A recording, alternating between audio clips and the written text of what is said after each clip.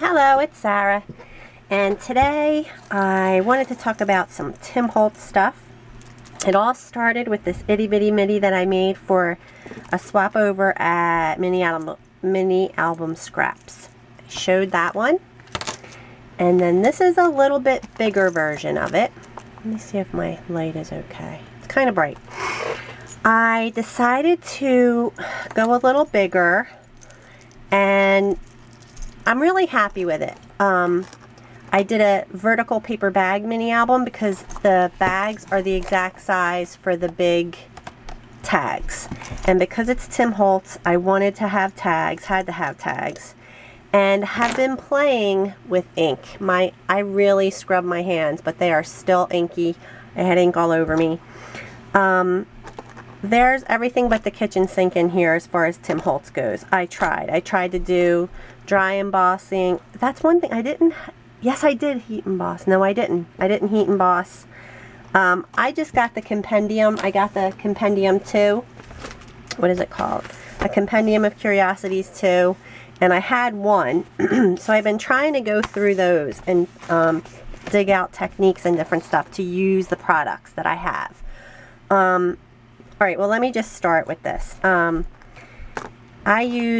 I think this paper stack is Lost and Found, I believe. And I just picked like it's just a printer, some type of like a notary. I guess it's like a document looking paper.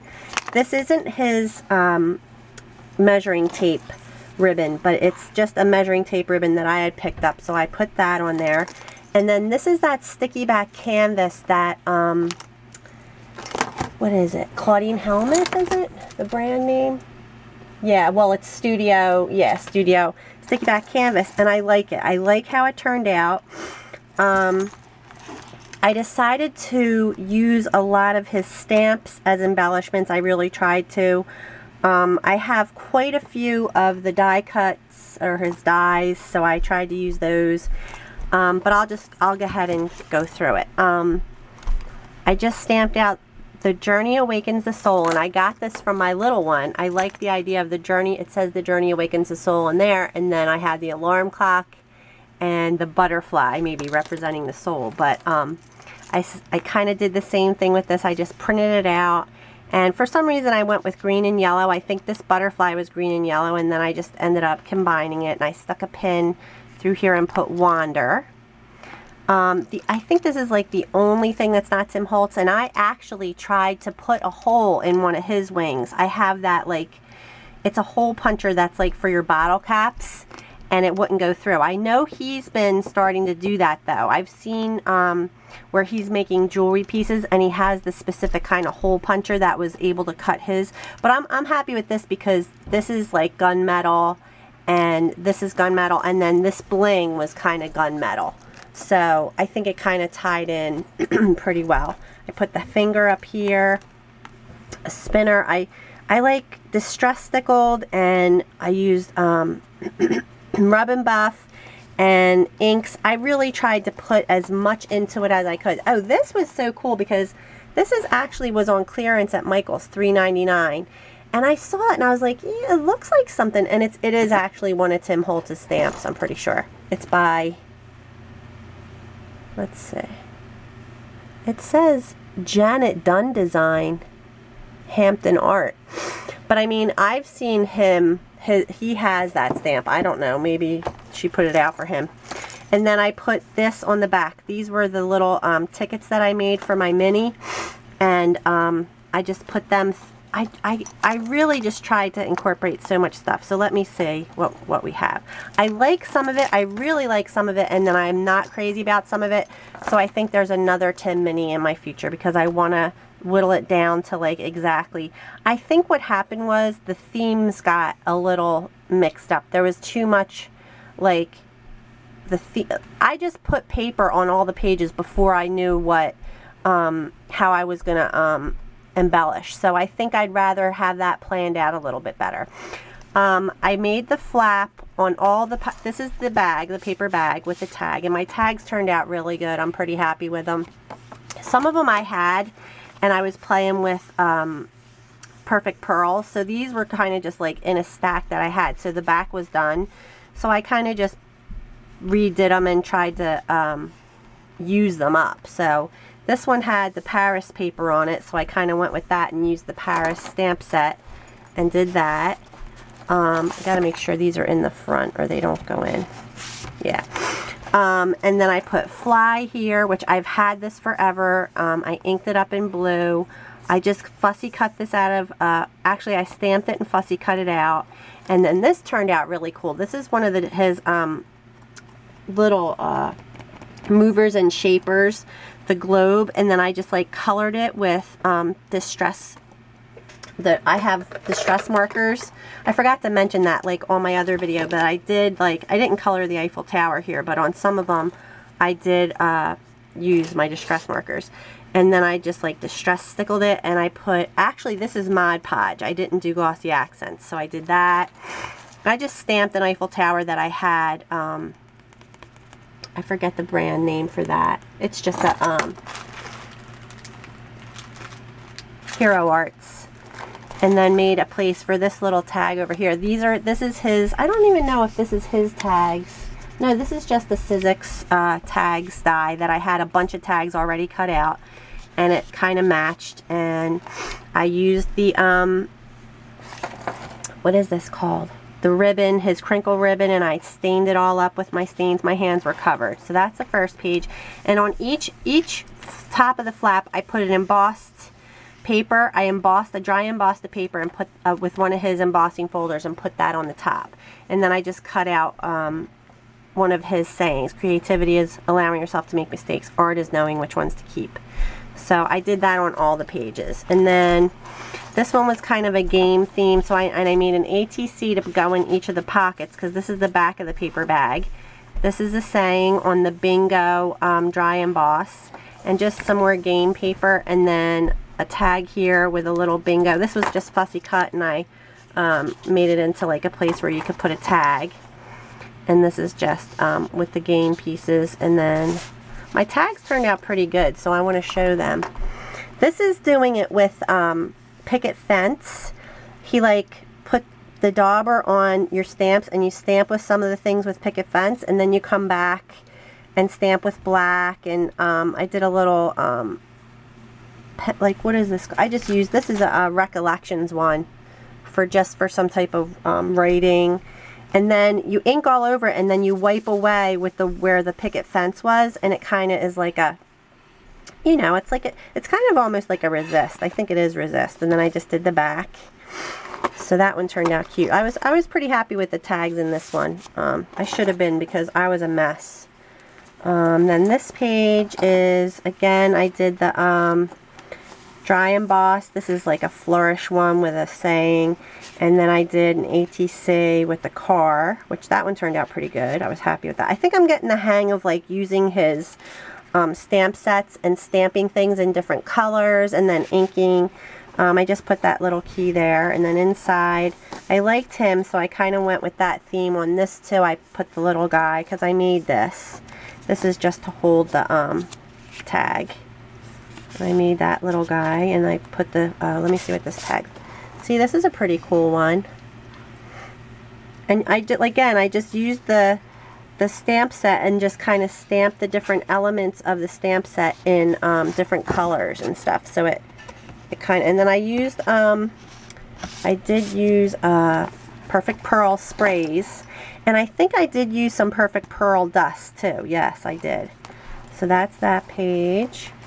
And then this one, I like how this one turned out in the Itty Bitty Mini with the photograph. This is a stamp. I just made it into an ATC, and then I did my camera again, which I like how this is turning out. Like, I pop up the center of it to give it a little dimension. And this one I painted with the silver. I'm gonna go away and come right back. With the silver dauber, the metallic, silver metallic, and then I just like distress stickled it and black sooted it. So I like how they're turning out. I like the cameras. I can see how I would use them again, and I don't like this paper. Like, this paper was just random. Like, this page is all random. Like, I would redo this whole thing, but I like a lot of the ideas for it. So this and this go that, and then there's like a ship here, and people, I mean, if you're traveling, you could take pictures. Now this one, I love this. This is the On the Edge dies, and I did this with a couple different ones. This one is the gears. It's called, I don't know, Steampunk. And I actually cut these out of my manila folders again. I'm liking them because they're a little more sturdy, and I just inked it up with, actually this is the paints again, the paint daubers, the metallic paint daubers, and I just did them in the different color metallics, and then you can put a tag behind it. Like, I'm liking that, even for a bigger one to use to like hold tags and stuff. I really like that idea, but this one just, I don't like the colors that much. Like, I like how that looks and everything, but it's just, and I don't know. And then I did because of course you have to have the bird in the cage, and it says capture life's moments, and I like that element on its own and thought it was a good idea. And I mean, it's fine, but I don't think that I would have put it all together this way. So, and then let's see this tag. Oh, this tag turned out good. See, again, nothing really matches. So this is the sewing theme, the sewing stamp set with the dress form and all that, and so I like how that tag turned out too. I'm actually really happy with my tags, so I'll play again. I think I want to see where I can, so this is his postcard dry embossing. Like, I don't know that I would have put all the dry embossing on the front part. Like, I don't know. I think I want to just try it again and rearrange. Now, these were some ATCs that I had made before with his little ATC stamps.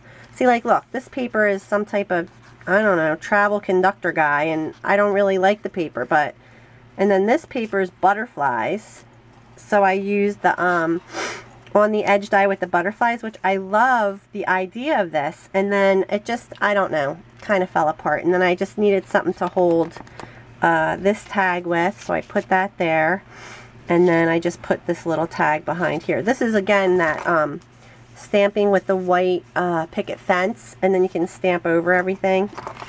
And I glimmer misted, or it's not glimmer mist, it's Perfect Pearls. But these ATCs I just did with, I think I tried to do them with the bandana technique, and then I used all my gel pens and glitter and stickles and all types of stuff. So I figured I would just stick them in here. Since it's for me, I'm just playing around. And then these butterflies are like one of my favorite dies of his. I have, it's called Movers and Shapers, the little ones. But yeah, I'm loving this idea, the On the Edge dies to hold tags. So that's another saying. And then this is the last little pocket. Again, I did this with the bandana technique, and I just used glossy accents and some stickles and just put that in there. And then this had buttons paper, so it's so random. Like, I just had a scrap. I think this was from the buttons paper. This is the back of the buttons paper, probably. I'm not sure.